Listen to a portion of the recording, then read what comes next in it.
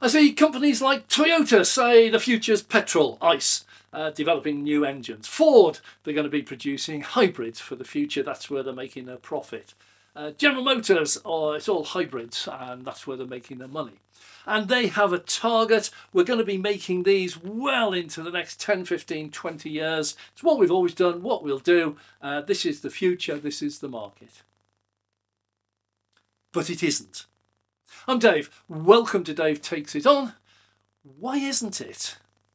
Well, the problem is that the market they're trying to sell into, this is people who will buy petrol, diesel, hybrid, plug-in hybrid, or hydrogen, or anything, is actually shrinking. Now, in the UK, somewhere around about 10% of all the cars sold every year are now EVs. Right? So whether you want one or not, this is irrelevant, but out of all the sales now, 90% of them are legacy or ICE or hybrids or whatever, 10% are EVs. If you look at other countries, America's a bit less, it's about 6 or 7% I believe, Norway's about 90% now, but what is happening, whether anyone likes it or not, is that the number of ICE hybrid cars that are being sold is actually reducing as some people buy EVs. So if we project this forward, we will see that legacy auto has got a bit of a problem on their hands. They may well want to sell ICE cars for the next 20 or 30 years. They may well be set up to do it. They may be fabulously efficient at doing it and make a sensible profit doing it, but their market is shrinking and there's nothing they can do about it.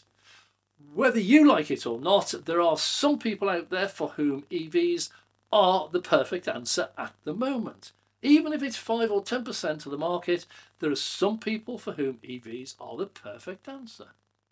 As EVs get better, they will get batteries that, well, they're already out here. They don't burst into flames anymore. They will have a much greater range. You'll be able to get 3, 4, maybe 500 miles out of a single charge. And the charging speed will be getting faster. So you're going to take 10 minutes to recharge your battery. As this happens, you'll find more and more people will find that an EV is right for them. There'll still be some people that aren't. I'll always accept that. They will never find that an EV is the answer for them. That's fine.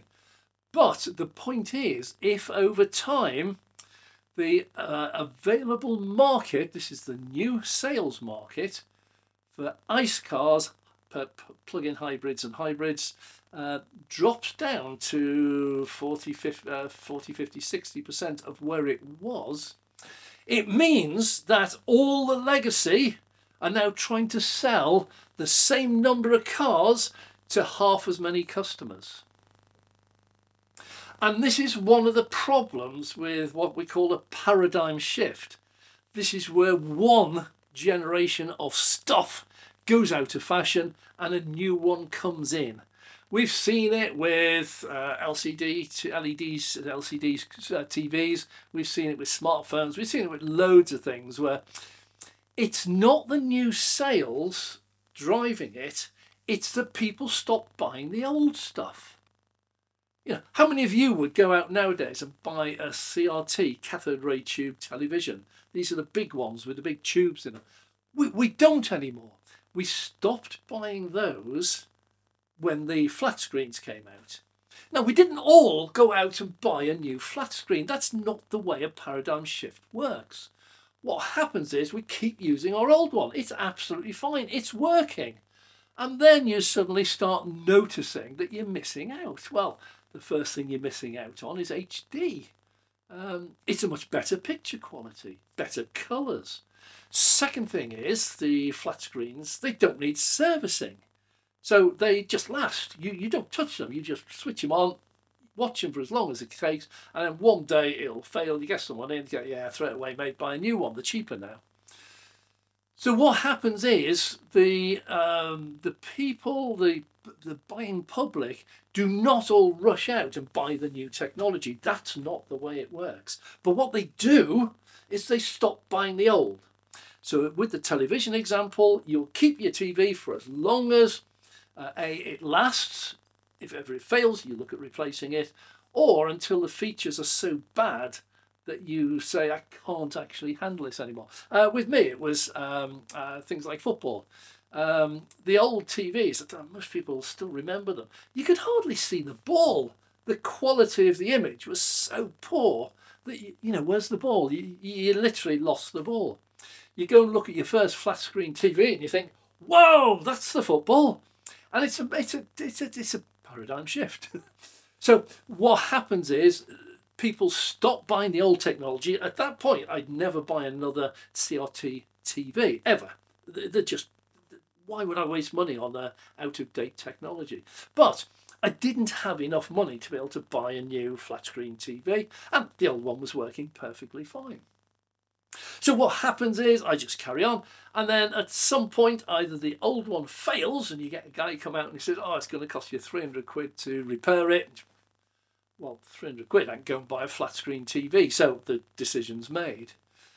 Or you think to yourself, I do spend a fair bit of time watching this screen, and I really, really, really would like a much better picture than I've got on this one. So although my old one is still working, I'm going to buy a flat screen TV.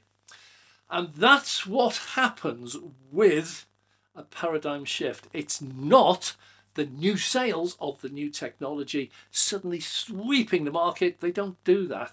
But the old market actually just disappears. People go, I'll stick with this one for the time being. When it fails, I'll get myself whatever it is, be it a car or a TV or a whatever, mobile phone, watch, the whole lot. So when we look at some of the projections that we have for the future, people like Toyota, they're claiming there'll still be a market for the next 30 years. I'm very much of the opinion that the market is actually disappearing rapidly. And within the next 5 years, I think people will have actually stopped virtually 100% buying the old technology. And that doesn't leave very much of a market for all the big legacy auto. They should have been getting ready for EVs and having a product available to take over when people stop buying the old technology. But instead, they've been trying to force the old technology onto us with all sorts of incentives. The market's disappearing.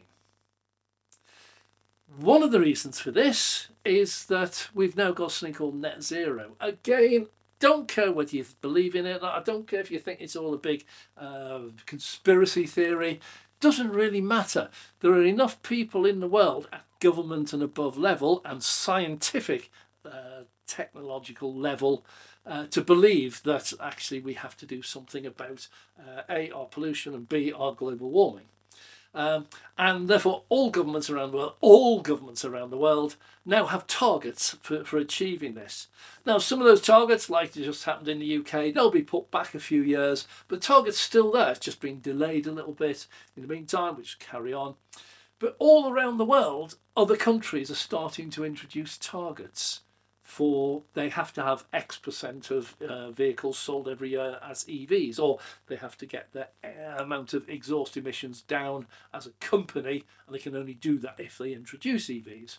So all around the world, there are countries now that are saying, well, by 2030, 2035, 2050, whenever it is, we actually can't be buying ICE cars anymore because they will break whatever we've agreed to.